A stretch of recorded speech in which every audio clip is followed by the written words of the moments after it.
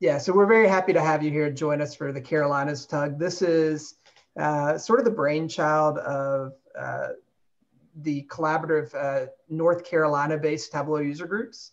This is, I guess, the second annual event that we've held. We did this last year, slightly different format. It was a rare virtual event then. Now, well, it's just how things are. So we're very, very happy to have people from all over. It looks like we've got really solid representation across North Carolina. That is great to see. It's great to bring these groups together when we can. You know, virtual has allowed us to kind of break down some barriers geographically about where and when we can meet.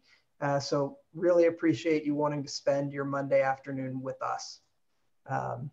So with that said, hopefully everybody has had a chance to fill out this form unless your corporate network is blocking it.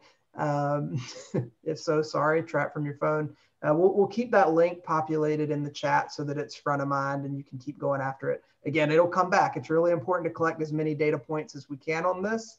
It is actively part of one of the presentations here in a few minutes. So please, by all means, give us some data. So what is the Carolinas Tug? Like I just covered, we're a collaboration of 4 North Carolina-based user groups. This is our second annual event. Again, virtual is the norm this year, so we don't even, I don't think, need to explain that at this point. So our team, we're made up of the Raleigh and Durham Tug, the Charlotte Tug, High Country Tug, and Piedmont Tug.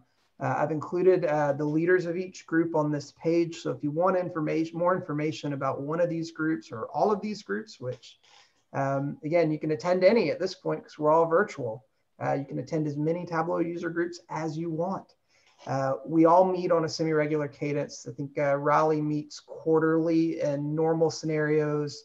Charlotte has 2. We do a little something monthly. High Country, I'm not sure what your cadence is, or Piedmont, but we all meet semi-regularly. I think we've been very flexible all in this virtual environment. Reminds me I should probably introduce myself since I completely blew through that. For those who don't know me, I'm Jeremy Poole. I represent the Charlotte user group. You'll hear from other folks in these other groups throughout today's presentation. So I'd love for them to introduce themselves in case others don't know them as they come on. But yeah, so really, really excited to have you join us today. Our agenda looks like this.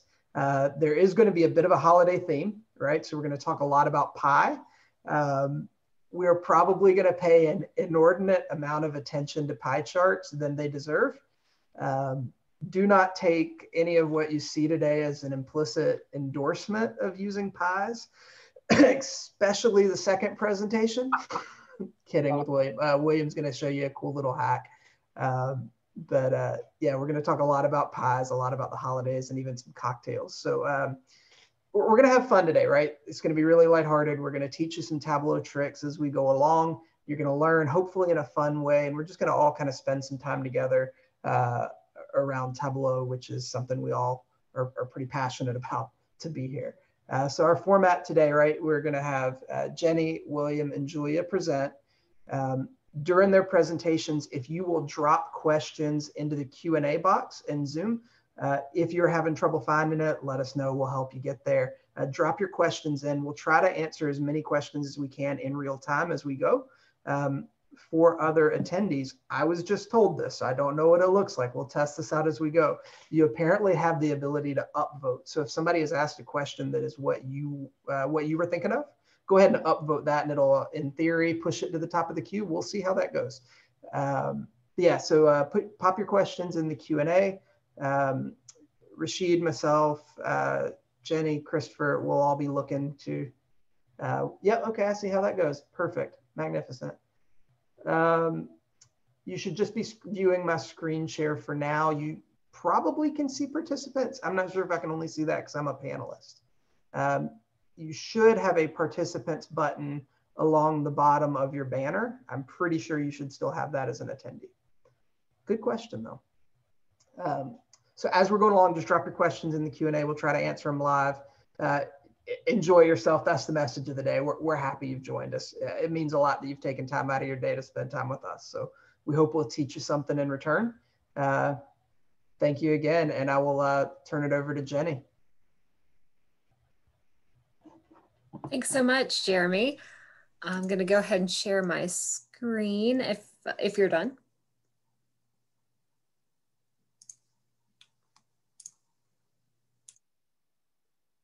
Can everyone see a very blank Tableau workbook? Excellent.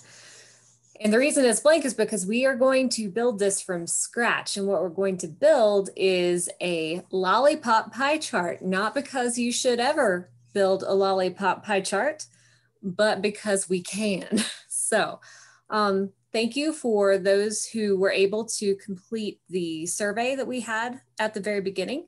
We're going to actually use that data collected and build on the fly a lollipop pie chart. So to start off, we're going to connect to our data. Click here, and we're going to connect to Google Sheets because we collected this through a Google form that is populating a Google Sheet. So once we click on that, it's going to ask us what account, and to give permission, we're just going to click through those and close this out. And then it lets us choose which Google Sheet we want to point our dashboard at. So here we have all of our pie data. We have a timestamp, we have which tug that you belong to, and then there is one column for every different kind of pie that you were asked to vote on. But we don't really want our data to be in this format. What we'd really like is to have one column for all the pies and then one column for all your answers. So to do that, we're going to click on the first pie.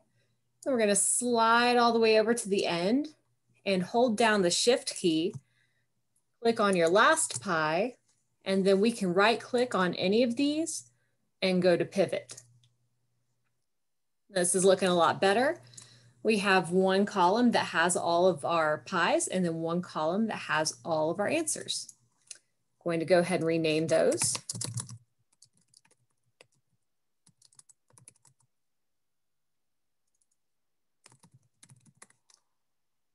So you'll notice that "do you like the following pie" is repeated in every single row. We don't really need all of that extra verbiage, so we can do a little bit of cleanup right here in the data pane.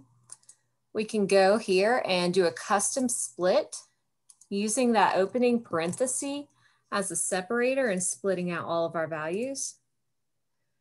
So now we have one column that just says, "do you like the following pies?" And we can just delete that, we don't need it. And then we have another column with our pies in it. Now it also has a closing parenthesis that we do not need, but we're going to actually clean that up in our workspace. So coming to our first sheet, we're going to bring this split over onto rows. Here are all of our pies with our closing parenthesis. And we're actually going to right click on that field and create a calculated field. We're just going to call it pie. And now we're going to use the replace calculation to get rid of that closing parenthesis. So in the "do you like the following pie" split field, we're going to replace our closing parenthesis with nothing. And hit OK. We're going to bring that pie value over onto rows, make sure it all worked, and it did. So now we have a very clean pie, and we're going to take off that original value. All right, so now we're going to use our pies to build the stick of our lollipop. And what we want is for our stick to be however long for the number of yes votes. So we are going to have some staggered looking lollipop sticks. So I'm just going to bring our count over to columns. And this is just telling us, 63 people answered the question about this pie, but that's not telling us how many people said yes. So one possibility is to bring your answers over into filters, and you could just select those answers with a yes value. Now you'll see it's kind of a messy data set. Some answers have multiple answers, And for our purposes, anything that contains yes, we're going to use. All right, so we could do it that way, but really, I think we can come up with a better solution.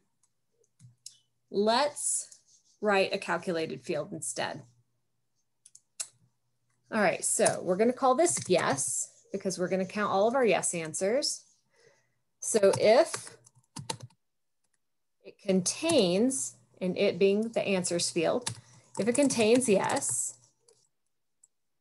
then 1, end. That's all we want. We just want to count every row that contains a yes. So we're going to bring that up here to our columns. And now we can see that we have some staggered bars, and that's what we want. So I'm going to take this count off. And now that we have our lollipop stick, we're going to relabel this sheet. And it's time to go and build our pie. So I already know that I really want the answers to color the different slices of pie. However, I do not want it to look like a Trivial Pursuit playing piece. I only want 2, maximum 3 colors on this pie. So I'm going to right-click on the answers and create a group.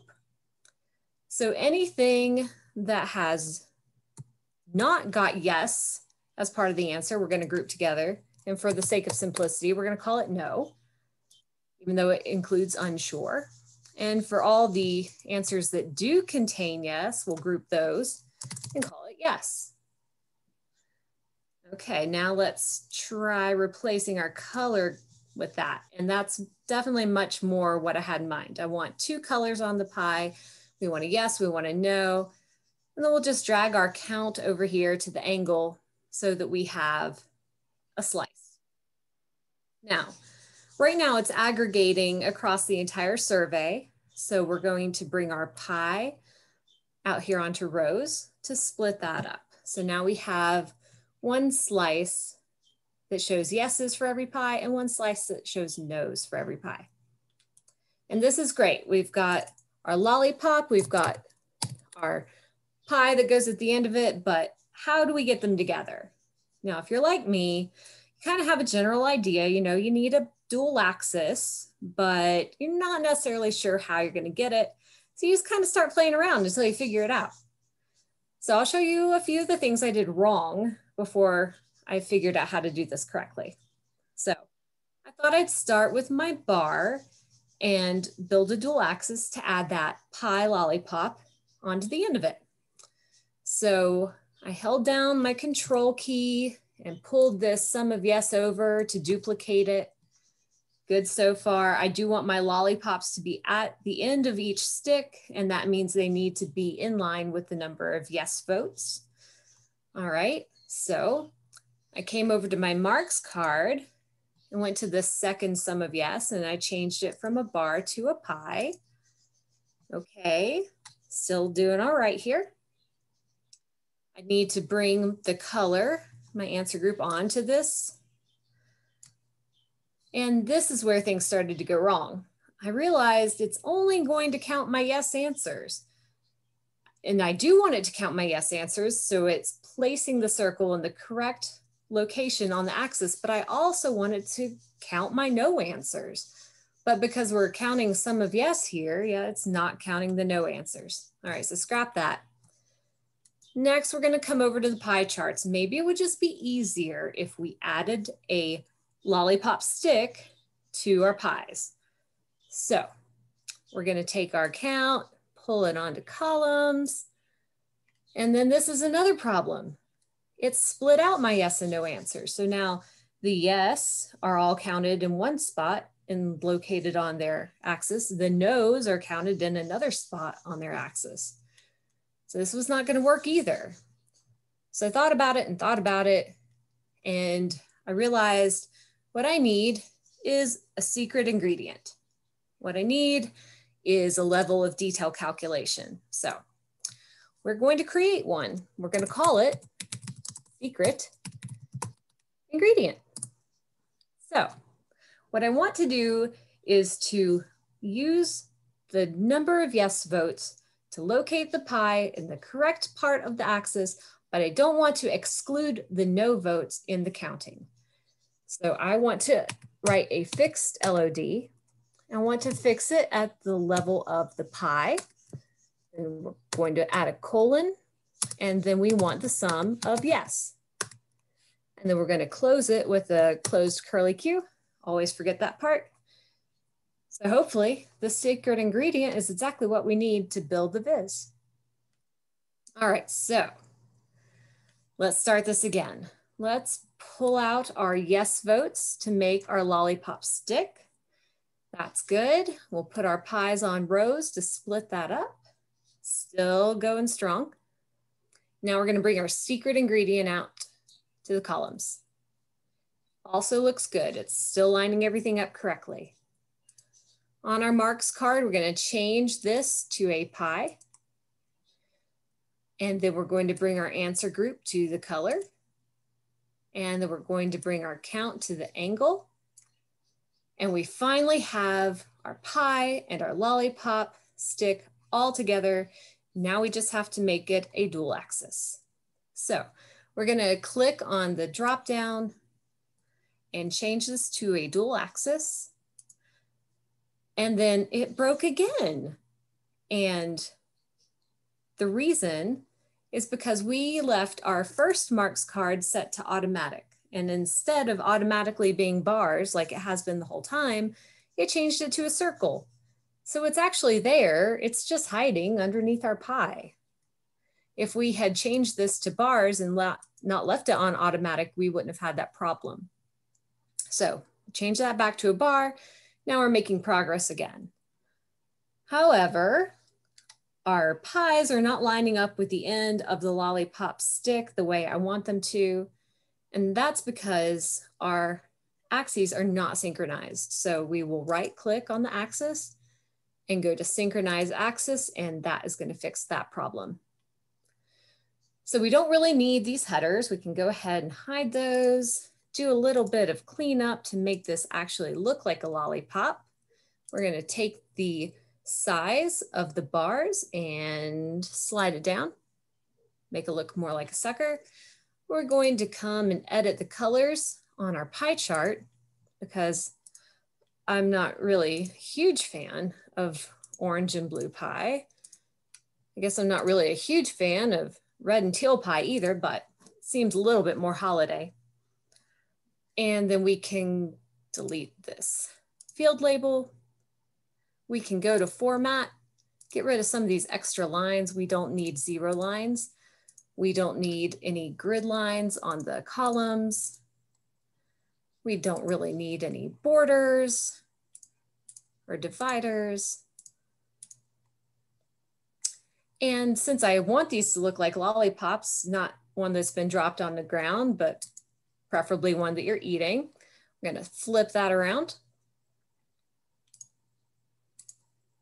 And we're gonna get rid of these extra grid lines and hide that field label. And we're going to go ahead and sort these in descending order so we can tell really quickly the most popular pie and the least popular pie.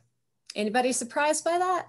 I don't know many people who even know what mincemeat is, let alone eat it. So now we're going to go ahead and edit this title so that it's actually telling us something about the data that we're looking at. So what is this lollipop pie chart telling us? Well, it's telling us what are the most popular types of pie, or what is the most popular, and what percentage of people like it.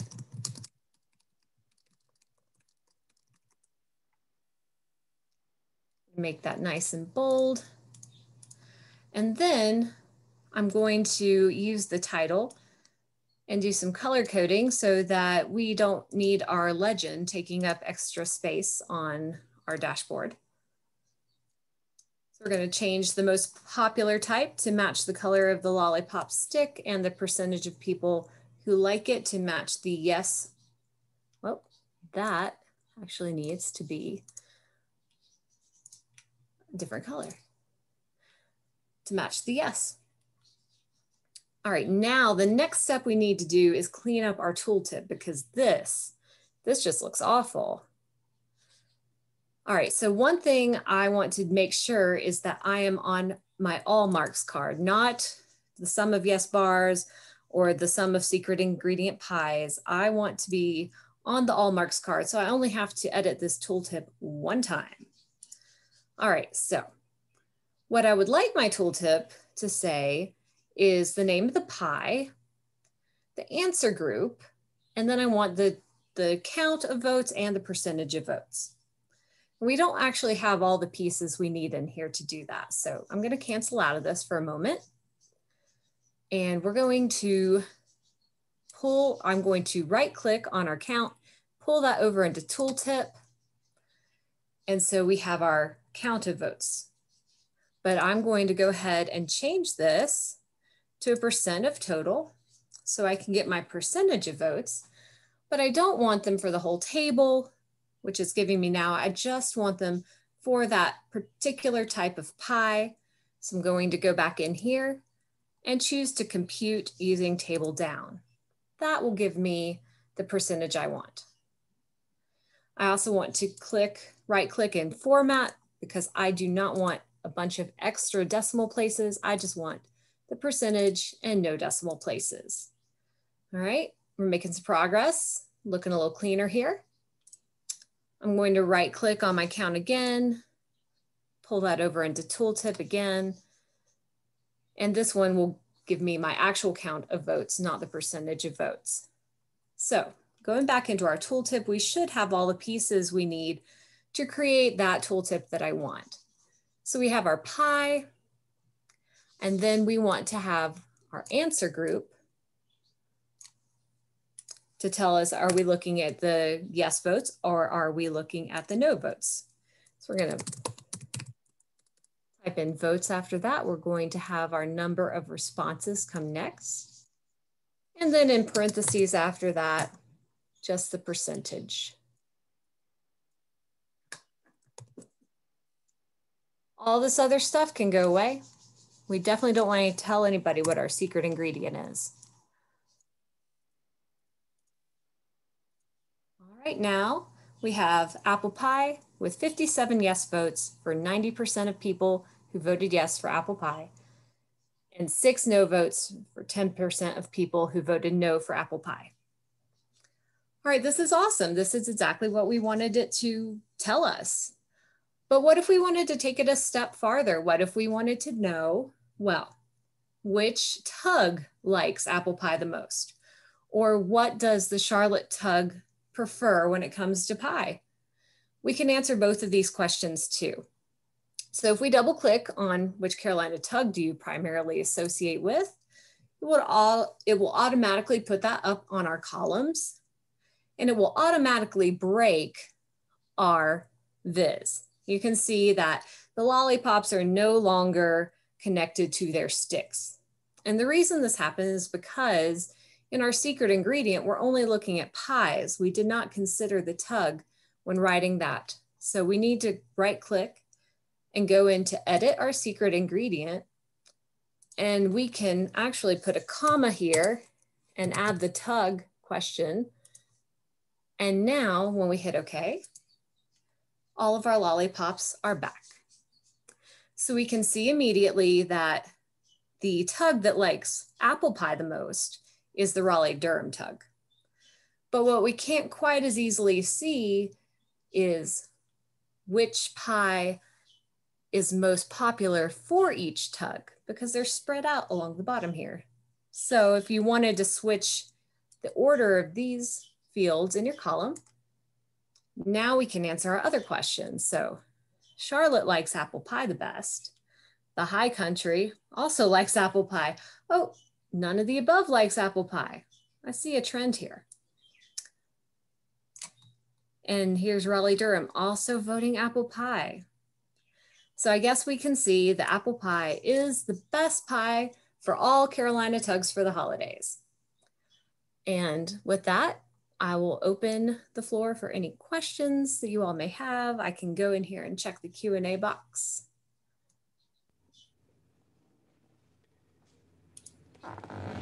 Yeah, I don't think there was anything in the Q&A, but there was a heated discussion as to why Oh chicken pot dear. pie wasn't in the list. Yeah. There Can were you chicken speak a little pot bit pie to people why who were chicken? just felt Well, left out. this Yeah. was definitely more of a dessert pie than a pie. I mean, pizza pie could have been in there, squash pie could have been in there. It was definitely not an exhaustive list by any means. I had a question. Yeah, the Google form, is Mm-hmm. that connected? If someone were to answer the survey now and you push this off to Tableau Public, would it stay up to date? Well, why don't we try that and see? Because I don't actually know the answer. Does So, somebody want to fill it out now? And so as an expert in this, since I do the annual Viz uh-huh. attendee survey for Tableau Conference, you can set an extract refresh of sorts for Tableau Public. It'll update once a day. It will not update live. Okay, good to know. Thanks, Jeremy. It'll update on a set case. You actually have no control over it. It'll run in the mornings, overnight. I think it runs at like 12 GMT. Good to know. I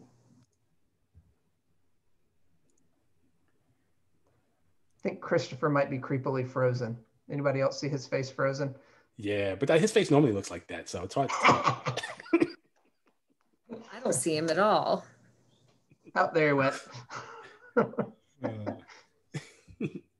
Yeah, so it's a good question, Rashid. It'll update overnight. Okay. Yeah, that was a lot of fun. Yeah. It was a lot of fun to build too. Not quite as fun as Christmas Mad Libs, but Joe in the Q&A, yes, you can go out there you can go to Tableau Public and manually trigger a refresh. When you publish a viz that's connected to a Google Sheet, there will be a refresh timestamp below it. There will also be another button that says request update, I think is how it's phrased. And that'll also trigger an update. I do that a lot during the Tableau conference season because people fill it out during the day and I want to get those fresh results. I'm not aware of something you can do from forms directly. I know we're saying Tableau Public, but it's the same thing on the regular Tableau online server too as well, right? It wouldn't matter, like you said, it would still be a once a day or manual refresh whenever you choose, right? I've never put anything from Google Sheets on an enterprise server, so I'm not sure if you would have more control. I would imagine you do. I would imagine you have access to your full refresh cadences that you've set up on your server, though. Okay. I've never been allowed to do that working for the banks. Very much frowned on. Neither have I, but one day. Jen, it looks like we've got one in the chat from Andrew. How long did it take you to come up with the logic for the secret ingredient? Well, I guess it depends on if you're talking about how much continuous time or because I worked on this for probably at least a week and I would think about it here and there as time allowed. But once I realized what I needed to do, it didn't take any time at all. It was maybe it was a lucky first guess. If the fixed LOD didn't work, I was going to try and exclude LOD, but I've never been very good at those. So I was really, really glad that the fixed LOD worked. I never know when to use exclude and when to use include. That's something I need to work on. Yeah, it can be a mess. No, that's good advice though. Cool. Do we have any additional questions while we've got this presentation queued up? Again, this was a lot of fun mixing lollipops and pies. It's not something we do every day. So yeah, good stuff though. It's we joke about the visualization choices, but again, it's always handy to know how to build some additional things in the tool. Great. Looks like no more questions. Thank you so much for putting that together. A lot of fun. Thank you, audience, for your participation.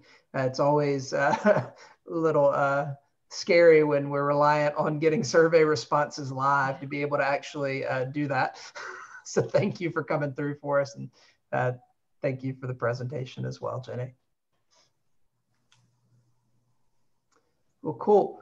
So with that, we'll move on to our next presenter today. We've got William Aubrey representing the Charlotte Tug with Rashid and I. Happy to bring him to you. We're going to see another pie themed visualization. So in case you haven't had your fill, pun intended, here's another chance. William, take it away. Jeremy, thank you for the kind introduction. Yes, we're going to do more pie. It's holidays, it's pies. Pies are delicious. So why not talk about pies? My name is William Aubrey. I co-lead the Charlotte Tableau user group along with Jeremy and Rashid. So it's a great honor to be with you today across the Carolinas. So let's talk a little bit about this presentation. I'm hoping that you'll take away 3 things today. Google Sheets, just as the way you saw Ginny use Google Sheets forms, it's a really convenient way to gather feedback. So we're going to go just one step deeper to actually show you just the 1 or 2 steps that it takes to actually use and build the form like the one that Ginny created. The second step is really a result of the fact that when we started planning this tug event 2 or 3 months ago, I think, I became really fixated on this one particular kind of pie chart. And I really wanted to make this one type of chart. And I was having trouble with it. And I couldn't get the data to work unless I took the data outside of my spreadsheet and processed it in some way. And I don't know if he wants credit for this, but Jared, the person shaking his head does not want credit for helping me to solve this problem. But he was a great help. And, you know, it makes me remember that the number one thing to love about Tableau is the community. And that when your greatest asset in Tableau is your peer group, you know, having people that you can rely on, because you get a blind spot. You know, maybe you've worked in Excel for many years and you know it's a way to solve that way. Or maybe in my case, I've been in Tableau for many years now, but I just got a blind spot around how to solve this problem. And once I saw the solution, it seemed very clear. But without somebody to show me the solution, I was just kind of stuck. So the second point is we're gonna show how you can pivot data in Tableau desktop. And it's a little bit like the pivot that you saw Ginny do, or at least it's the same spirit. It's a different way of pivoting, but it's the same spirit. And finally, you know, pie charts are fun. You know, many people may not agree that pie charts are a useful chart, but they are fun and they do break up the visual spectrum. So if you've got 10 pie charts on your if you got 10 bar charts on your dashboard, it might be nice to have something visually that's just different. And they do have a long history. And so people do recognize them. Now the problem, Ginny also mentioned this, once you get more than 3 things on a pie chart, well, that's rough.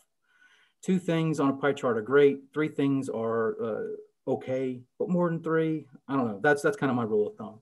So that's what we're doing here today. We're going to try to take away Google Sheets, thinking about pivoting with measure names and measure values, and just remembering that pie charts are fun. Right off the top, Google Sheets. Maybe some folks are in the chat talking about Google Sheets.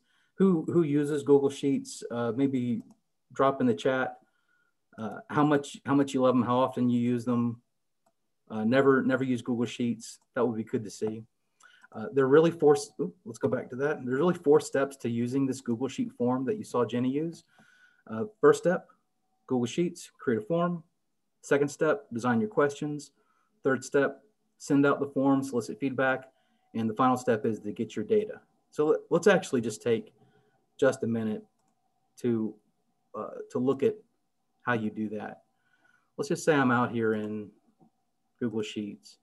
And I've already got most of this baked, so I'm going to create a brand new one just to provide an example. You're in your Google Drive, you create a new sheet. Maybe nobody saw me do that. Google Sheets, a spreadsheet, and you actually don't need to design any of your data in advance. You don't need to decide what your columns are going to look like. You just go to Tools, create a form, and you go right into the questions. So you can see how Google has this broken out so that here's your header of your form. I can be a little bit of a Smart Aleck. You can choose your question, and then you can offer answers like this.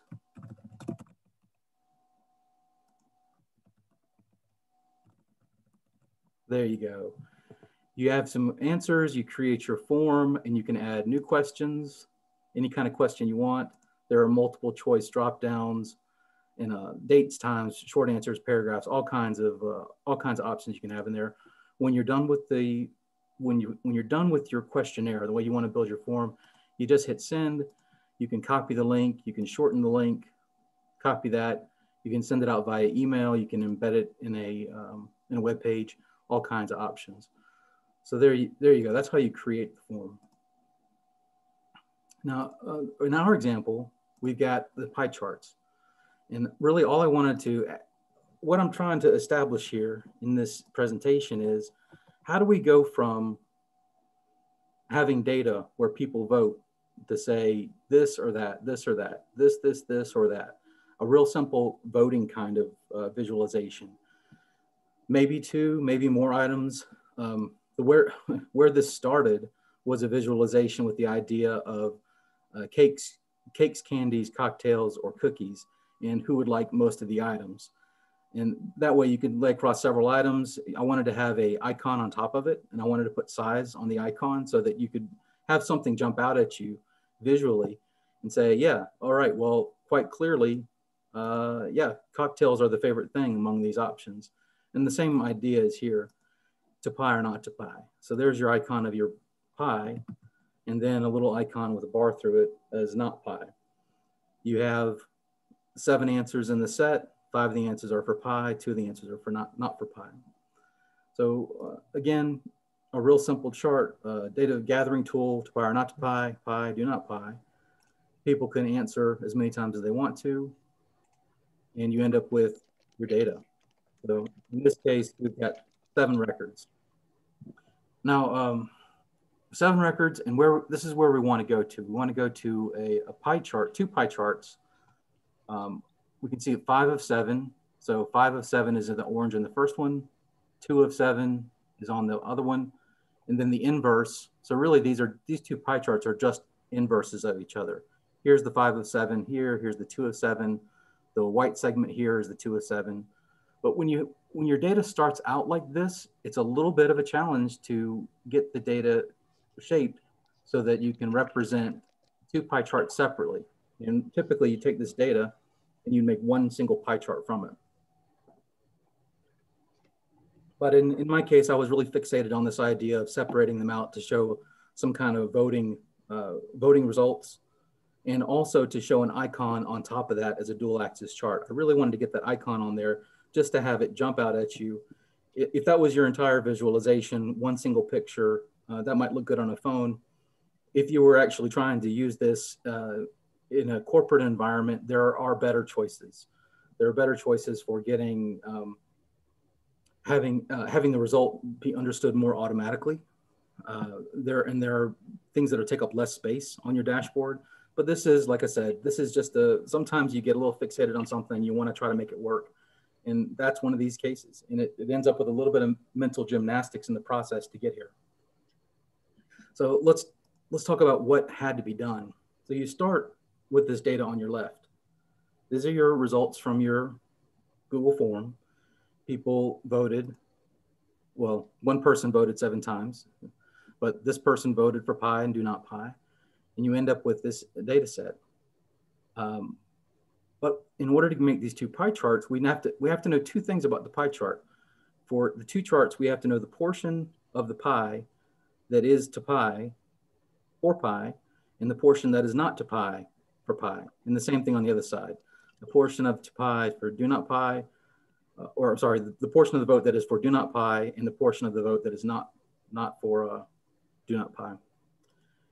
And this is the shape of that data. You want to be able to say, here's your attribute to pie or not to pie, pie, do not pie, the percent for the pie, and the percent for do not pie, and as well as the difference, 1 minus 71%, 1 minus 29%. So they're just inverses of each other. So at this point, if you Many light bulbs may be going off for many people, and you might automatically know how to do this. A few weeks ago when I tried to do this for the other chart, I just struggled. I struggled trying to figure out, well, how do I do this? It feels like a level of detail. I'm not real sure. And ultimately, like, I couldn't get it to do it without taking the data out of Google Sheets. I put it through Tableau Prep, and I just, bowled my way through the Tableau Prep calculations to get my final result set. But there's actually a much more clever and simpler way to get these results using level of detail calculations. And so this, the credit goes to the person who will remain nameless for these calculations, but it's really it's 4 things you have to do here. You need to have a record that, so actually I would love if someone would chime in here, Jeremy or Rashid or Chris, anybody. What happened to our number of records measure? We used to have a number of records measure, and that's gone disappeared. Yeah, yep, go ahead. Number of records died with 2020.1 when relationships was introduced. That's when. Yeah. So instead of using joins for constructing your data sources, Tableau now has the noodles, aka relationships, which is far more efficient in many, many ways and will greatly reduce the amount of upfront manhandling you sometimes had to do to ensure multi-fact data models were at a similar granularity. Please don't let me go down this rabbit hole. I'll stop there. Come on. Yeah, no, it's bait, not gonna fall for it. So short answer, number of records is no longer relevant in the relationships model. Yep. You can always emulate it with a simple sum of 1, which is what I did here, William. It's just basically a dummy version of number records. I think it's more accurate too. Number of records always said something, but it's actually just a count of whatever it is. So they just renamed it. But as Jeremy said, it actually implies whatever data source you're looking at. And so it's accurately describing what that number of records is doing. So over here on the left-hand side, we see form responses 1. Form responses, that's the name of my spreadsheet. That's really the thing that took its place. Okay. Mm-hmm. Well, so let's dig into these 4 calculations. And Jeremy owned up to it. He helped me with this morning. Many thanks, Jeremy, for this help. Records is the first one. And Jeremy, I actually have a question for you. Let me get through the 4 calculations. I'm going to ask you the question. So records is like your number of records. It's just trying to say that at a record level, this is your sum of the number of records. So if you drop a dimension on your row shelf, however many records have that dimension, this is going to sum that up. Right beneath it here, we have total records. And the real clever thing I like about the way Jeremy did this is that and keep me honest here, Jeremy, this is a fixed level of detail calculation where the word fixed in the colon has been omitted. Yeah, it's a table scope LOD where fixed is implied. It would have been the exact same thing if I'd have written fixed sum 1. So fixed is implied. Fixed is implied. That's probably a good note for all of us to remember that fixed is sort of the default level of detail, and that include and exclude, that's a little bit fancier. You have to be real intentional about what you're doing with those. So we're getting our record count at the level of detail of the worksheet. We're getting our record count for the entire population of the record set. So this is fixed at the level of the record set. So when you put total records on there, it's always going to be 1 number for every record. And in our case, we have 7 records, so that field is always going to result in 7. Over here on the right-hand side, you see how these 2 fields are used. We have records divided by, and in this case, average, min, or max could all be used because you're really just trying to get that 1 value, 7, 1 time, and you're trying to get the percent of it for whatever's on your level of detail. And in a second, we're going to show you that the dimensions are to pi or not to pi, and the 2 values are pi or do not pi. So those are at that level of detail. You're going to have sum up your records. You're going to divide it by the total, and that's going to give you your percentage for whatever the dimension is. And then you just do 1 minus to get the opposite amount. So there's a quick look at where we're going to go, but I'm going to walk you through the steps here. And again, I've sort of got this little pre-baked, so we'll just kind of go through. If you do have any questions and you do want to see a step, done in more detail, just feel free to drop that in the chat. One of the folks here will ask me to go through it in more detail. Well, we're just going through, first thing we're doing is we're just going to create a little table, just a little tabular view of those calculations. So first, records. You'll see that we're just doing the sum of one. And Jeremy, my question was actually this. Over here on the calculations, I think would it have been interchangeable? We could have put records. We could have put one, just like we did with our number of records. And could we just have wrapped sum of records over here as the numerator? Yeah, both would have worked. Yeah. So that's, I did that because I forgot that I was still going to have to aggregate the LOD and %4. That was a 30-second shortcut that I tried to execute. But it's a real good point, because whenever you're doing the LOD calculations, you'll end up accidentally mixing aggregate and non-aggregate values, and you always get that error that says you can't mix aggregate and level of details. So this example is so simple, but it also really does highlight that how you have to, when you get a fixed level of detail calculation and you try to use that in the formula, if one of your other elements is already aggregated, sum of records, then you're also going to have to aggregate that LOD. I think I'm saying that right. Okay. So let's go look at the calculation. Again, records, just the sum of one, and total records, fixed level of detail, sum of one. We're going to do our %4. So you see here in our data, we have 2 people, 2 votes for do not pi, 5 votes for pi. The total records is 7 for both of those dimensions. In %4, we're just taking the sum of records, 2 divided by the aggregated version of total records, which again, that could be average, that could be min, or that could be max. As long as it's not sum. If it was sum, it would end up being 14, and that would be incorrect.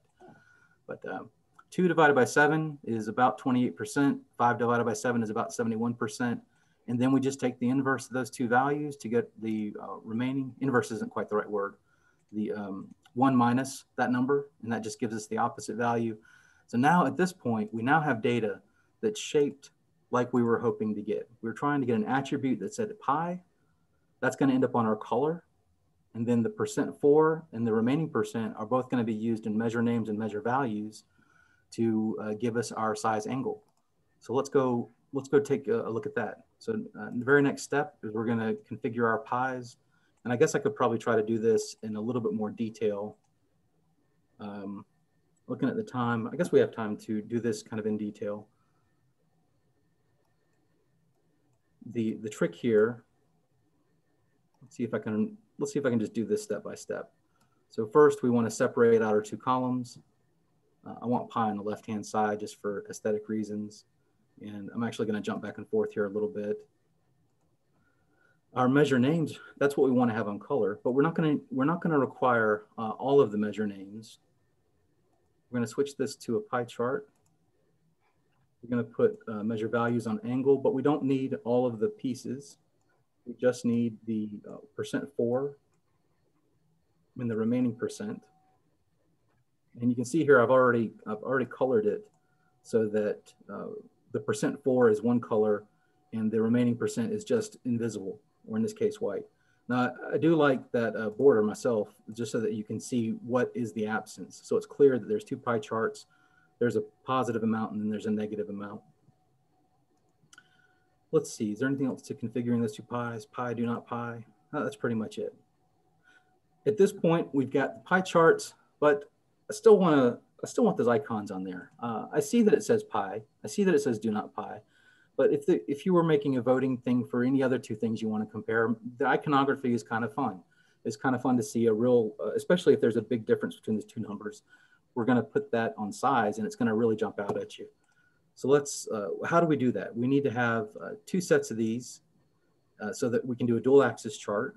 And the way I always do this is to add a field called a mock axis. And again, it's just the number 1, nothing special about that. But it just lets you center things up, put them onto an axis. And you can see that I've dragged mock axis up to the top in 2 places. And what that has done is it's created 2 charts exactly the same. So that's how you set up the 2 charts And when you want to do them as a dual axis, you just click dual axis and they collapse back down into one. But before we do that, we're going to add our shapes to it. So kind of revealing the answer before we get there, but the same chart as previously, but the difference here is I went to the second axis and I changed it to shape. And I already had some shapes kind of in my back pocket here. So over here on the axis, I was going to edit the shape. And one of our community members turned me on to this website called noun.com, noun.io. I forget what it's, anybody? Noun project, the noun project. Okay. So I love going out to the Noun project, grabbing these, many creative people out there grabbing icons. And you can grab them for free with attribution. So they have the name of the artist on the icon. Sometimes I rip off the name of the artist, but I try to put like a credits page somewhere in the workbook to say icons made available by this artist. I think that's good recognition. Point is, here you go. There's the first item. I had a pie shape for it. I created a do not pie shape for the second one, put that on there. And now we're ready to make this a dual axis. So in our next chart, we see we're going straight to, well, let me just demonstrate that. Dual axis. So there we go. That's our dual axis. Our icons are over the pie charts. You can real quickly see what it is. Of course, there's a lot of layers of meaning in this one on the right. You got the pie chart, you got the pie, and then you've got this no symbol. So not really something I'm recommending that you do. This is sort of a mental gymnastics exercise, not necessarily a best practice exercise. There we go. We had a dual axis. And once you do a little bit of formatting, you would go out to the size on the second axis, and maybe you want to set the overall size of the icons here. For example, if I were to make them small, they both shrink at the same rate. But I want to show, most of all, I want to show that the winning icon is much bigger than the losing icon. So you can do that by placing the value %4 on size. And then you've got your size dialog box where you can make many different options. You can do it automatically by range from 0. These are some other options. Really, this is where you play, and it's all about your aesthetic choices. So I set a range of, about wherever this represents, and then about whatever that represents, and it just looked like a good size to me. So did that. The only other thing that you might change on a chart like this is to change the font size so that you have something that's really visible.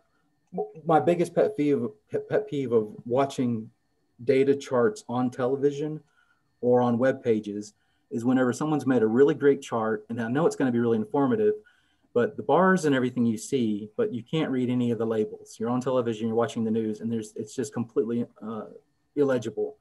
So cranking up the font size on your header or on your title, I think that's a great way to make things visual, especially to an audience that's going to watch it through a different medium, not Tableau server or Tableau desktop.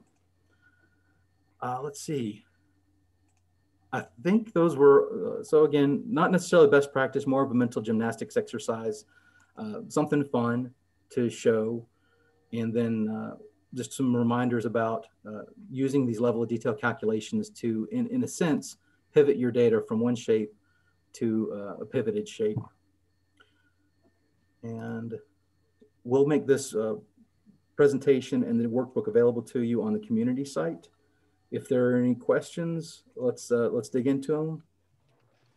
William, there was one question, and both me and Jeremy, Jeremy has basically the same response that I would have, and it was from Kelly Reese, and it's, what are the pros and cons of Google Sheets versus Smart Sheets? I can take a shot at this. Oh, but go ahead. No, go ahead. Well, it's funny that you ask. I just recently started a project working with the Smart Sheets API, a project management project. We wanted to bring the data in from Smart Sheets and then process it in Snowflake. Now, so Rashid, you might have a better answer than me, but my reaction to that project was my understanding of Smart Sheets is that it's really a spreadsheet, but it's like it's got value added features where you have like a project management template in a sense That's already out there. So you can get some neat quasi project management features like a Gantt chart and some of those things automatically. I'm sure there are some other templates, but I'm not familiar with the other ones. G-Sheets is just a generic spreadsheet. But Rashid, what do you think? Yeah, and it's funny because I don't have any experience with Smartsheets. So let me level set by that. And just like everyone else in corporate America, we all use Excel for most of our spreadsheet stuff. But I would advocate for Google Sheets in that, and I don't want to take credit for this. I'm going to put a link in the chat for everyone. Back in June of this year, the Austin Tableau user group, I believe his name was Greg Rossi, did a great presentation on how to leverage Google Finance in Google Sheets. And what that means is with Google Sheets, you can use other modules of Google, which is kind of compelling, meaning you can put a column of just stock tickers and Google will then bring in live, or real-time stock information. I mean, it can leverage things of other aspects of Google within a spreadsheet that, you can't really do that kind of stuff in Excel. So I always thought that was really cool that that you can do some of these things in a spreadsheet. Yeah, it's actually, I think if you use if you just preface it with Google Finance or something like that, keep that, yes. And to what William's doing now, to your point, you can see that these formulas, some of the stuff that you would have had like in Excel that looks just like an Excel formula, this can actually access other parts of the Google infrastructure to pull in other information. So there are certain times where these types of things come in handy because I've already built a dashboard that uses this. So it's just one of those things to be mindful of. Sometimes there are pros and cons to like I said, I don't know anything about Smartsheets and I'd love to learn more about them, but there are pros and cons to Excel, Google Sheets, and probably a whole bunch of other ones. But yeah, Chris, Ginny, Stephanie, you guys have any, opinions? Let us know. So one of the other questions, Rashid, that came up was, for instance, so I know my office, Google Sheets is all Google is blocked as a, the third-party data source tool. So we utilize Microsoft Forms. So that's all part of the Microsoft suite. But you can also use things like SharePoint. There is a native SharePoint list connector, which you can create a SharePoint list off a Microsoft form as the output. Yeah, William's going right to it. It's on, yeah, no, go click cancel, William. It's right there. Yeah, so there you go, SharePoint lists. So this, you may have to do some, again, to steal William's word, some gymnastics here, depending on how your security at your office is set up. I know I've been at 2 different companies where one of them just pointed right to it, and I used my Active Directory account. The other one was not so easy. So just be prepared for that with any of these connectors. Your mileage may vary depending on your workplace security, but yes, so you can do all of that using kind of the Microsoft suite there, and Tableau's already baked in all of those things for you. So, all right. Well, thanks for everyone for walking through that presentation with me. Christopher, let me turn it over to you.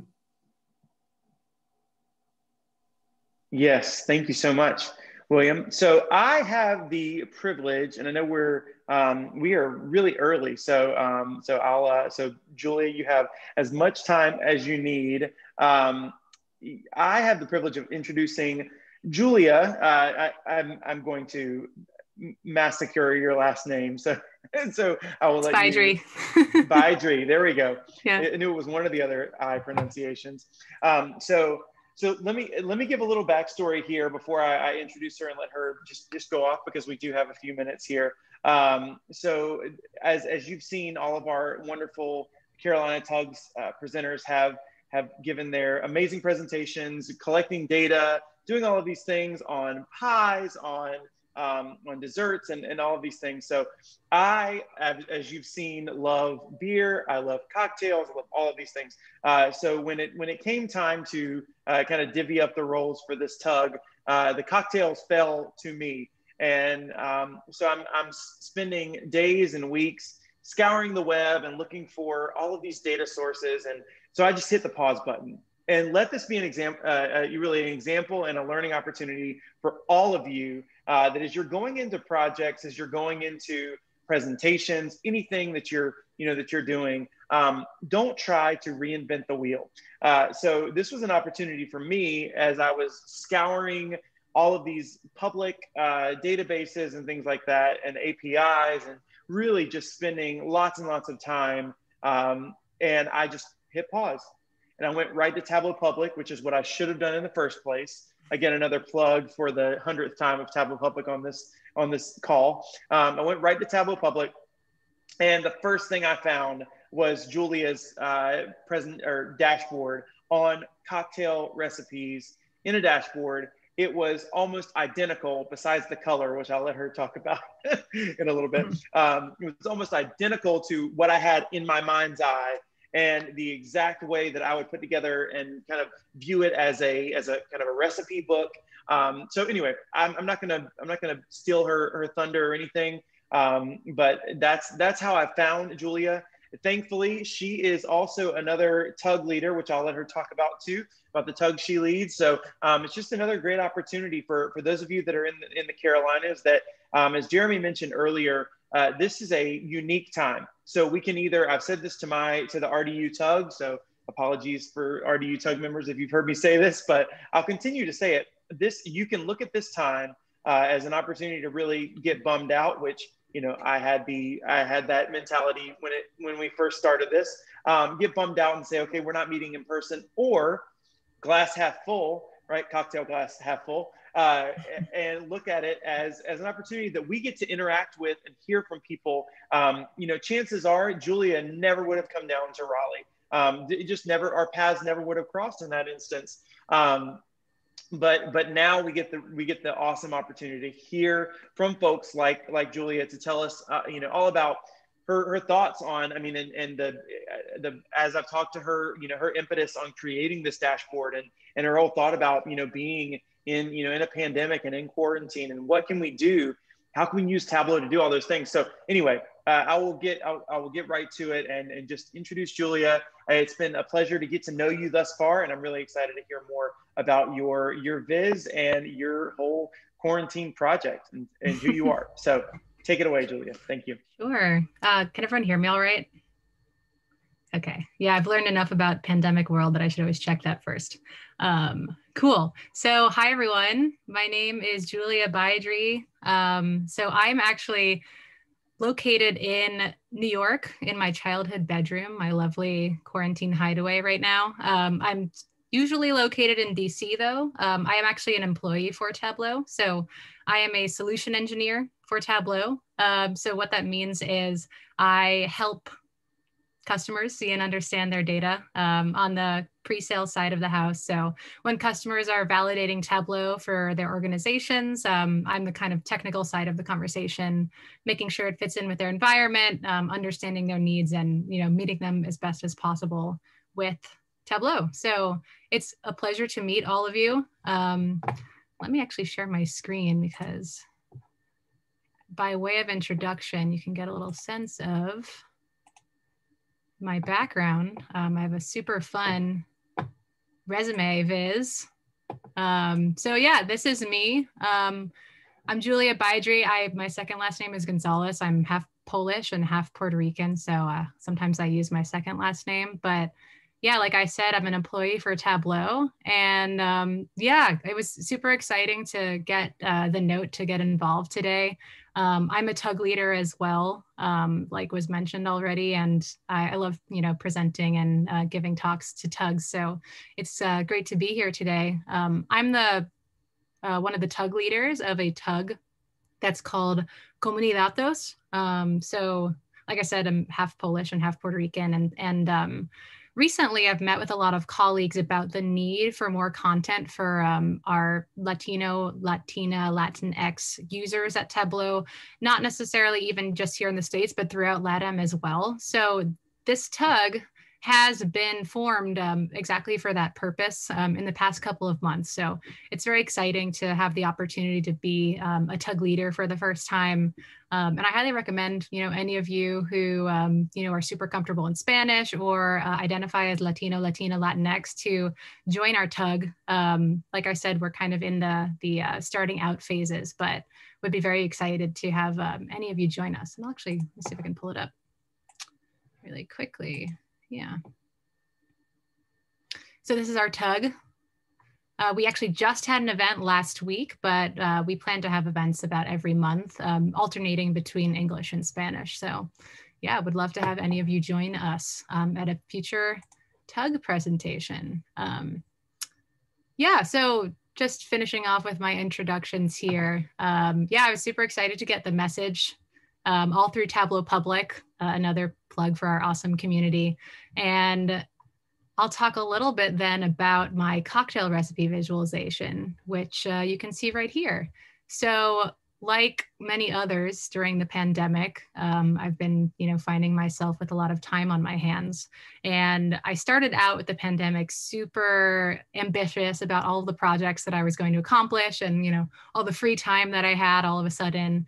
And yeah, since then, my best laid plans have kind of been waylaid, as they often are. But I did have the opportunity to spend some time creating a cocktail recipe visualization, which initially was planned to be published on this blog that I'm also working on as well. So as kind of an introduction for the eventual viz I'm going to share for you, this is kind of where the idea came from.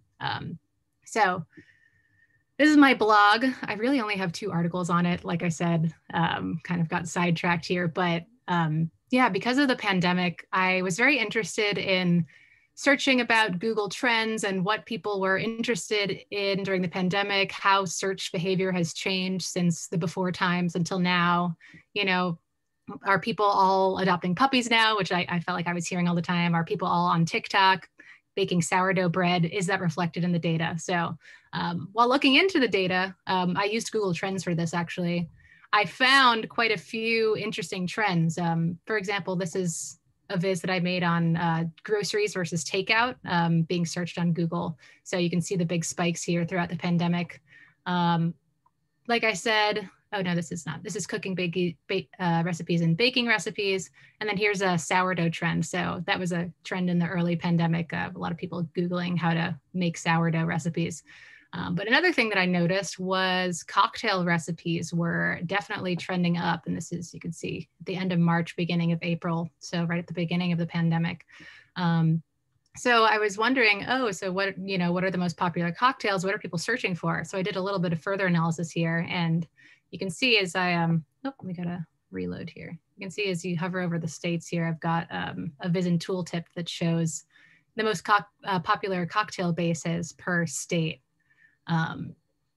So once I had done this analysis, I was thinking, what would make it easiest to allow people to, maybe come onto the internet with a certain cocktail base in mind, for example, vodka, and different ingredients in mind, and figure out, what they could make with what they have on hand. So say you have vodka and lemons, like how many different cocktails are you able to create based off of the certain ingredients you have? So that's kind of where the idea for the cocktail dashboard, the cocktail recipe, the cocktail recipe book, I think is what I actually eventually called it. So that's where the idea kind of came from. And I'll jump over to it. Cool. So this is the cocktail recipe book dashboard. So again, the idea for this came totally out of the pandemic. I searched also high and low for, suitable data sources for this. And it was very difficult to figure out a data source, but I eventually finally figured it out. And I'm very happy that I did, because my whole idea here was, again, given a cocktail base and certain ingredients, how many different types of cocktails can we make? So a little tour of the dashboard functionality. We've got our instructions up here. So choose a base from the top of the visualization. Then you can add, select additional ingredients on the left here. This over here will update based off of your selections. These are all different names of cocktails. And then finally, once you've selected a cocktail, the recipe card will show up down here. So say I'm picking gin and I have lemon juice or maybe triple sec.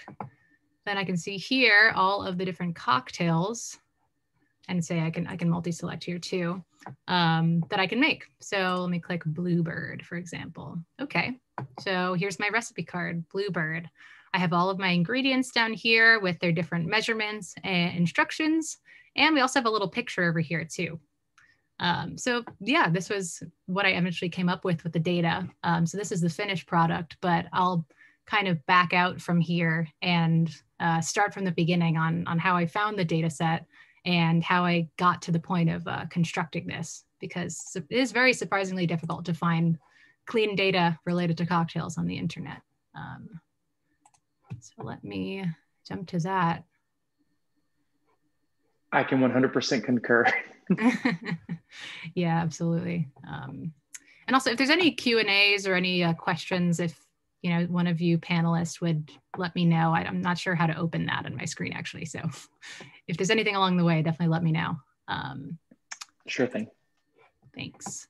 All right, so let's start at the beginning. So when I first did the search for where is this data existing for all of the cocktail information on the internet, I found a couple of CSVs and a couple of easily downloadable Excels, but they were kind of lacking for what I wanted to eventually create. I really wanted a comprehensive data source that had as many cocktails as possible in it. So I eventually found this, which is the Cocktail DB. It's an open sourced drinks and cocktail API, as well as kind of almost a dictionary itself of all of these different cocktail recipes and how to make them. So, if you click on one of these, you'll see the ingredients here and how to make it. So this posed a problem for me because I am not super skilled in, making calls to APIs or, Python or coding just in general. I studied it in college very briefly, but I haven't really used it that much since entering the working world. But since I had a lot of time on my hands because of the pandemic, I figured I would, try to figure it out. So I came here and found that there was no, ability to just download data in a CSV or an Excel format. You have to just connect to the API. So I figured that I would just, try it out. And it definitely took me a very long time to finally get it to work. But basically, you can see here a little bit of information about the API. So they have these kind of URLs that you can utilize for looking up certain cocktails or list all cocktails by first letter, for example. All of these different kind of sample, queries you can do to the API. But what I soon figured out as well was that there was a limit on the API unless you paid money to how much data you could extract. So not only did I have to figure out how to call to the API, but I also had to figure out either am I willing to pay for this, or is there some sort of recursive loop that I can write to get around this, this API limit, which I also ended up figuring out, which was awesome. But yeah, so there's a lot of noodling that went on here and having to figure out how to write the API call to actually get it to work. But I ended up with this.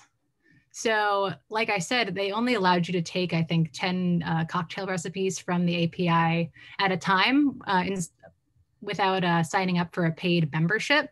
So I figured out this ability to kind of feed this list of different cocktail base names to the API and get around that limit there.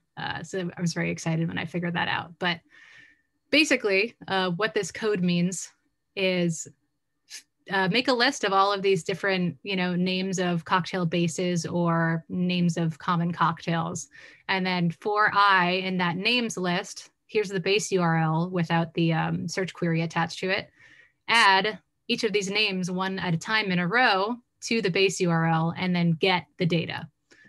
So the final kind of issue that I ran into with doing this was that I figured out finally how to output the data, but the data was coming out in a JSON format. And for those of you who use Tableau a lot, JSON is not always the best format for data to be in to bring into Tableau. So I had to figure out an additional step of normalizing the data from a JSON to a like a regular CSV. So that's what this step is doing right here. So I imported the pandas library, I imported JSON normalize, and then I normalized the JSON into kind of a flat CSV format, and then output it to my computer. So I know I'm kind of glossing over this like it's the easiest thing in the world. It definitely took me probably weeks to get to this point. So for those of you who are more familiar with calling to APIs or writing Python, this would probably be a lot easier for you. But since I had a lot of time on my hands, I finally figured this out. And it really opened my eyes to how much other data is out there that, you know, if I had these API call skills that I could pull. So, you know, there's a lot of publicly facing data out there on the internet, you know, Makeover Monday, data.gov portals, Kaggle, data.world, what have you. But this, you know, kind of expands the universe even broader for, you know, for someone who's willing to pick up a little bit of Python and pull some data from an API. So I think it was definitely well worth it, you know, kind of figuring out this method here and getting it to work eventually with a CSV. So that's kind of the data portion. Has there been any questions so far? I'm going to move on to the dashboard next. Yeah, hold on. So, oh, someone was just asking for the TUG, the LATAM Comunidades link. So you can share that in the chat later. Absolutely. Yeah. Let me. How do I get to that more? Oh, here it is. Okay. There you go. There is the link. Would love to have any of you join us. Hey. All right. Cool. So that's the data portion. That's how I got, you know, the CSV out into the wild so that I could work with it in Tableau. So let me open up my dashboard and tell you what happened next. So the data issues actually didn't end there. I was hoping they would, but as many things go, there was actually a few more steps to be done before I could get to this point.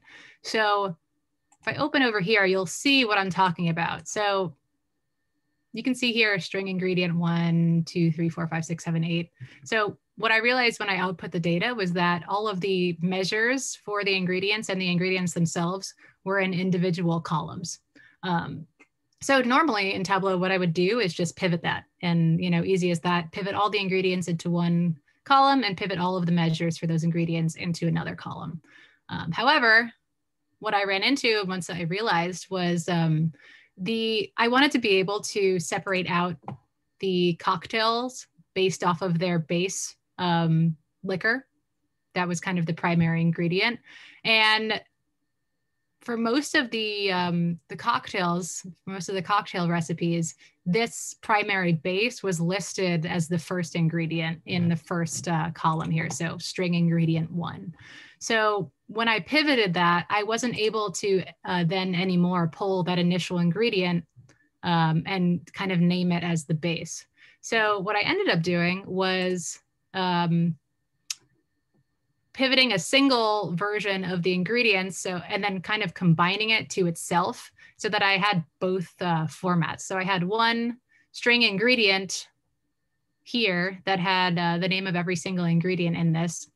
And I will caution, this is like not a great idea for enterprise data sources. I mean, it works because this is not a very big data source, but you would end up duplicating the data quite a bit if you follow this method. So I'll just caveat it with that. But I did end up pivoting the data, getting all the ingredients in a single column, but also keeping all of these other ingredient columns as well, so that I could pull from the first ingredient column the kind of base for the cocktail, while also having all of them in a single column as well. So I hope that makes sense. So once I had done that, I was able to isolate the base for each cocktail. And from there was a little bit of grouping involved here too, actually. So it wasn't entirely clean, as is often the case with data, but I was able to get to basically where I wanted to get to with the base here. So from there, I just created a pretty basic, you know, I call this, I don't know, not necessarily a box plot, but just kind of a box visualization here that basically mocks up the idea of buttons for each of these different bases that you'd be able to select as a user. And once I had done that, I wanted users to be able to select a certain one of these bases, and then be able to select or multi-select various different other ingredients that could come in the cocktail. So what I did here was I used that one pivoted column, the string ingredient, added it to rows, and then added base on color here, so that when it's unfiltered, you can see all of these different bases. These colors correspond to these different colors down here. So you can see just kind of at a glance that, you know, a lot of gin recipes, sugar, lemon juice, lemon, triple sec up here. So that's what the color is on this visualization, the base. And then I used a count of the unique ID of each cocktail recipe as the count here, so that I could show, you know, sugar is the most popular ingredient, followed by lemon juice, and then lemon, powdered sugar, etc. Finally, with these two visualizations here, let me go here. I think I also used the noun project for this. So I heard a plug for the noun project earlier. It's super useful, again, for these different icons that you use in your dashboards. So another pretty simple visualization here. I just listed all of the names of the drinks, as well as just an icon with a little martini glass here, so that it again looks like a button, so you can select and filter the rest of the dashboard. Like so. And then finally, the recipe card. Again, I had a little bit of wrangling fun time with the recipe card, but I'll show you how I resolved that as well. So this was the place where the ingredients being split out actually helped a little bit as well. I was able to kind of list them out like this using that. So you can see kind of the formula of my recipe card right here. So I have the name of the drink up top, ingredients. So I have, you know, the measure of each ingredient followed by the ingredient itself. And then I have the instructions down below, and then a little note to enjoy. And I wanted to format it like a recipe card. So when I brought it into the dashboard, I brought these, you know, funny little bracket shapes around it, because I wanted it to look like, you know, this white space in the, you know, beige dashboard that could be, you know, an actual recipe card that you pull out of a recipe book. And then the last element was really just the name of the cocktail over here, which again updates as you select and go through, and then a picture of the cocktail itself. So if you go to this picture, this is a URL also directly from the cocktaildatabase.com API site. So that was super useful that along with the output of the data also came these URLs that I was able to point directly to that image. So in my actions, typically with a URL action, you often have to kind of append a search phrase to the end of a URL, but in this certain data source, the URLs actually came fully preformed. So it was pretty easy to just URL link directly out to the images in the cocktail database and get that image to show up.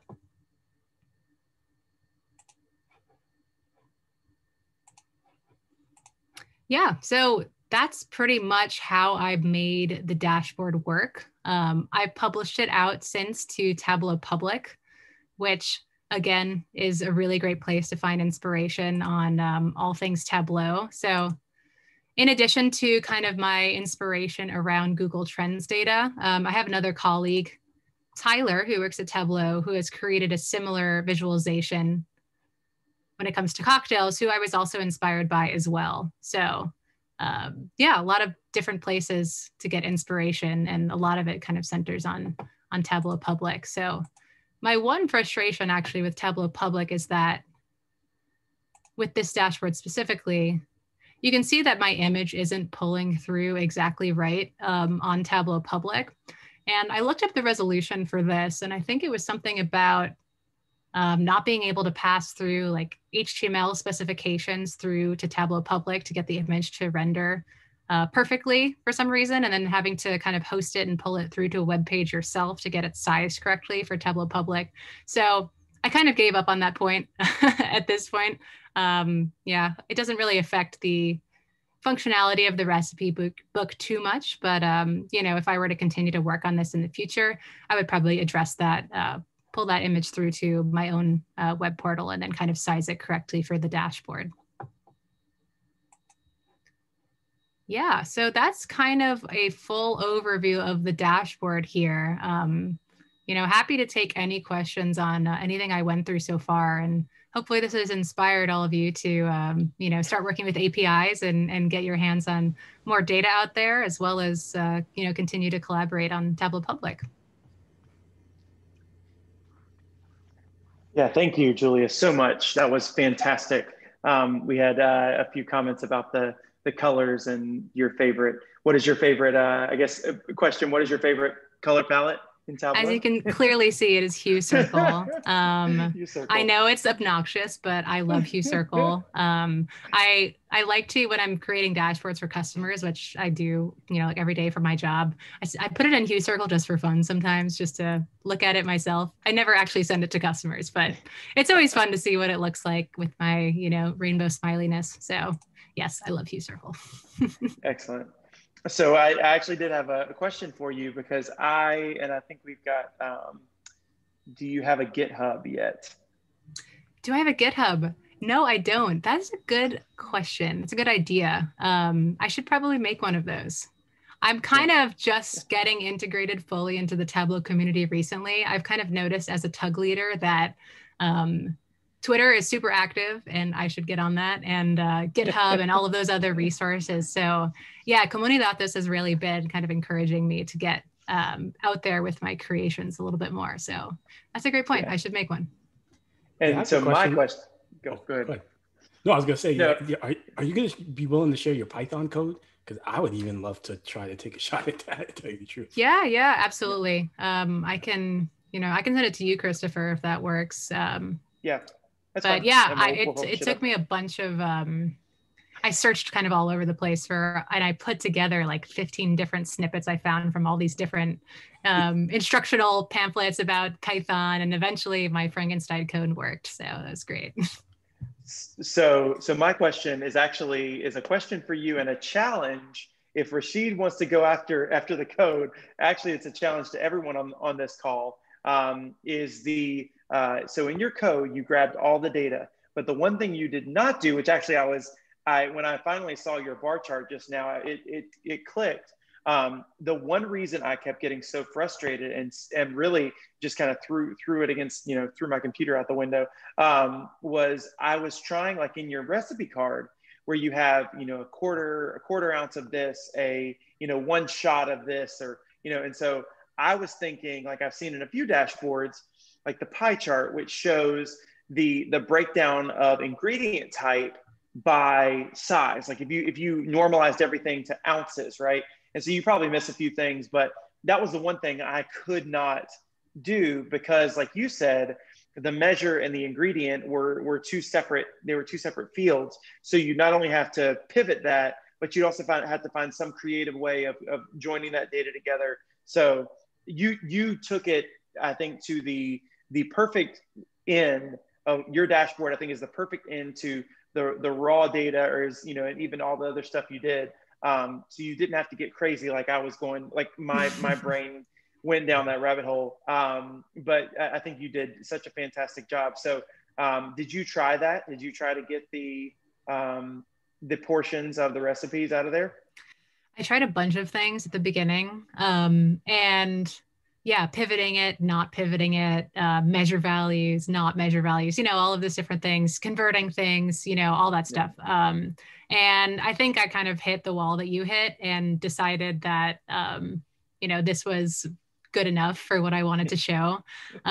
So yes, I did. And I ended up with kind of an unorthodox shape of my data, like I said, with, one of the columns pivoted, but also the data also appended on unchanged as well, because I used both fields for different purposes. So yeah, it was kind of an unorthodox use case, but the kind of thing that you don't run into a lot with customers. So it's kind of fun to, stretch your brain in that way. That's right. Yep. That's good. Any other questions? No, I think I thank you. And yeah, and the GitHub, that's it. So thank you again. Comunidad, if you, even if you are not Latin American or any of those, join this. That's the beautiful thing about our Tableau community.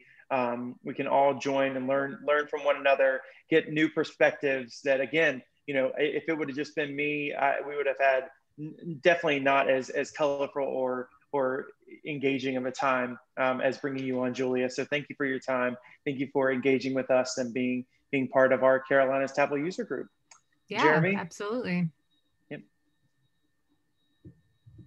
Yeah, thank you so much. I had to miss the first little bit, had to hop off for a while, but this will definitely be one I'm rewatching. Really, really, really nice to have some special guests. Virtual enables us to do so many cool things we wouldn't normally be able to do. So thank you for joining. Yeah, no problem. It's great to meet all you. Yeah. So for the audience, do we have any Q&A left over that from any of the sessions today? Anything you want to talk about that we covered today? Anything you'd like to see us do for the next round of Carolina's Tug?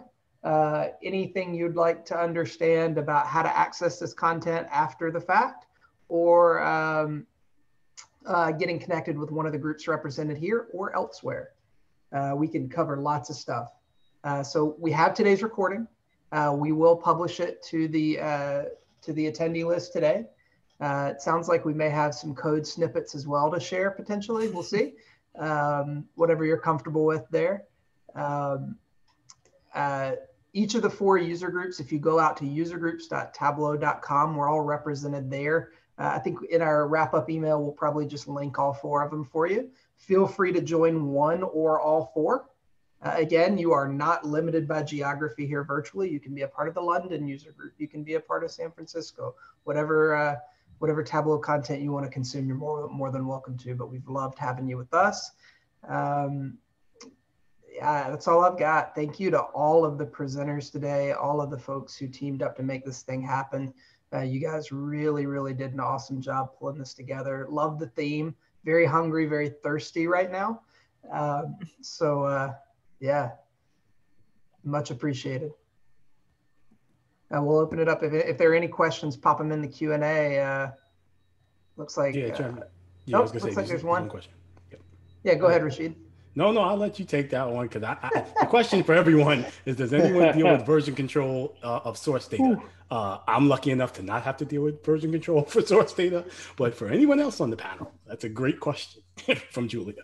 Yeah, so there are a variety of lo-fi and hi-fi scenarios to this, right? Or solutions to this, right? From as lo-fi of working with versioned documents in Tableau or versioned saves in Tableau, to using formal CI/CD processes, repositories, et cetera. Whatever is appropriate in your organization, you should stick to. We've used Git. We've migrated with Python in certain places. As a consultant, we kind of see some different things. I've also worked in very informal environments where it was, we're going to save it in this folder locally and pray no one deletes it. So lots of things can work in different orgs. Whatever you feel is most appropriate for the team you're working in. Any other takes on that?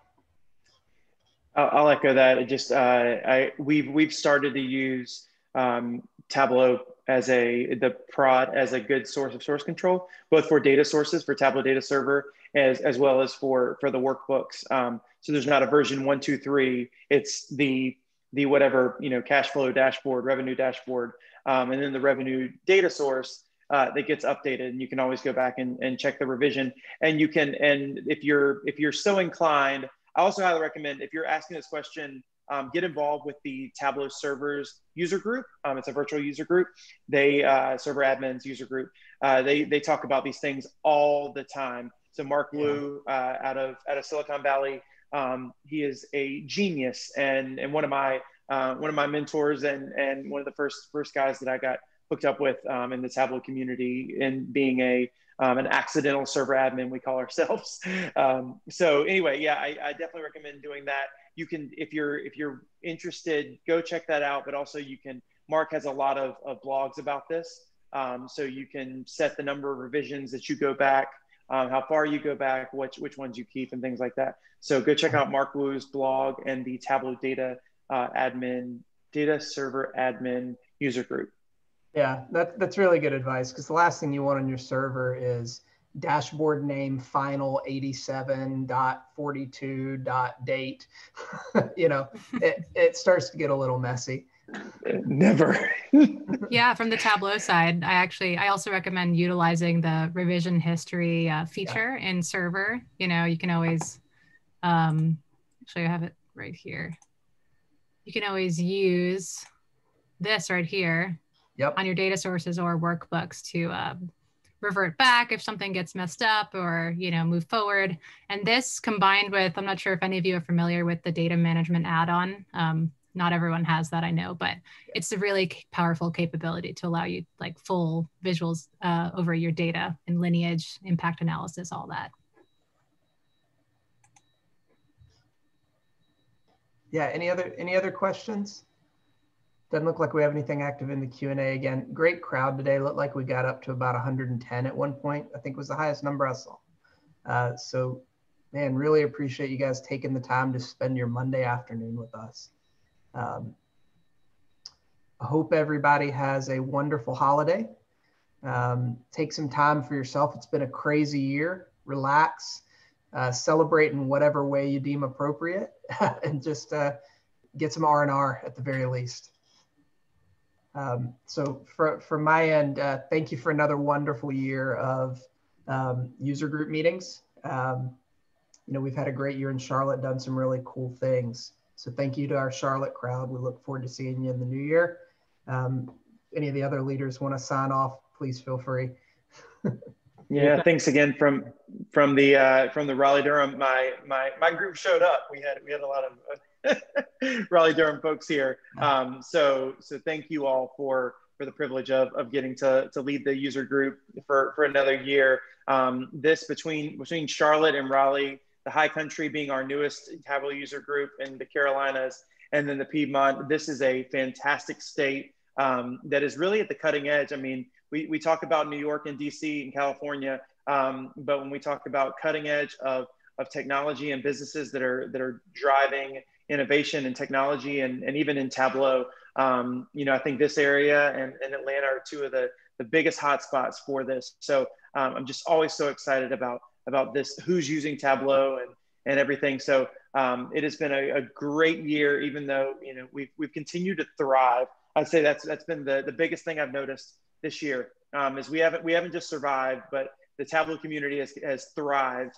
Virtual conference, virtual user groups. It has been a year of firsts, but the energy has you know, ticked up, not ticked down. So and I think that goes for the Charlotte group. I think it goes for all our Tableau user groups. So again, it is a pleasure, and I look forward to 2021 as well. Thanks, Jeremy. Awesome. Looks like we got one more comment there in the chat. Would love to see how people are using Prep. All right, we'll talk about that a lot in the new year. Yes. Love it. It's on the list. Okay. All right. Well, thanks everyone. We look forward to seeing you in 2021, whatever that may bring. See you guys soon. All right. Bye, everybody.